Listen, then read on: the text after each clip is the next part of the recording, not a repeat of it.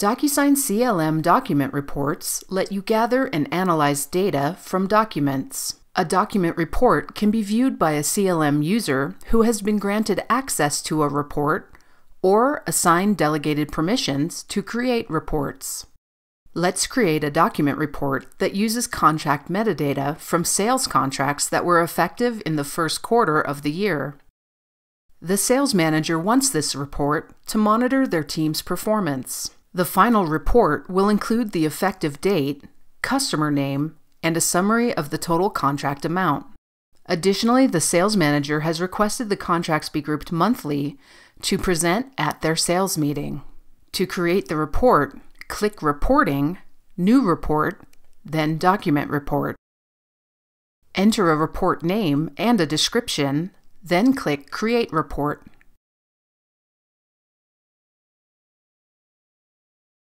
To configure the filters, start by selecting All Time from the Created Date drop-down. This will include all documents, regardless of when they were created. Click Select a filter, and then select Document Attributes. In the Select Attribute Fields dialog box, click the Sales Contracts Custom Attribute group, select the Effective Date attribute, and then click Apply. Now set a range of effective dates by changing All Time to Custom Date Range from the drop-down. Then set the From date and the To date.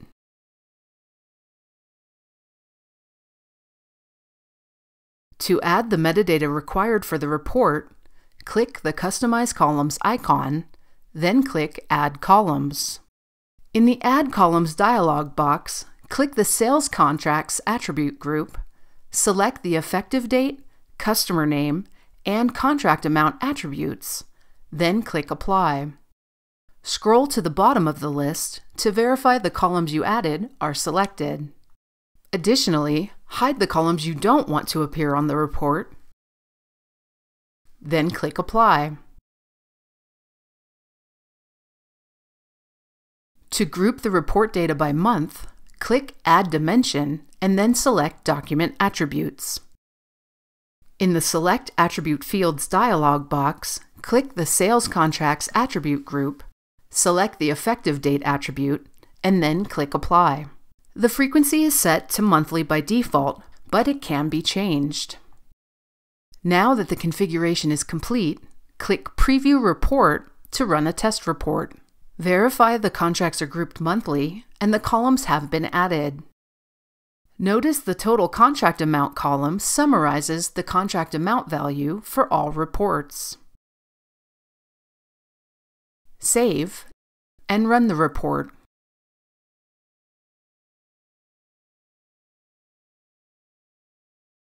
By default, the report is only available to administrators. Administrators can configure access to a document report to allow an end user to view or export it.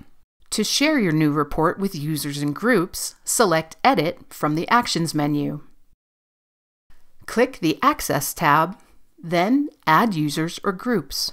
In the Add Users or Groups dialog box, select the users you want to add, then click Apply. Click View and select whether they have view-only access or view and export access. Save and run the report. The users and groups that were added now have access. Now that the document report for this use case is complete, you can create additional document reports, selecting different attributes based on your business needs.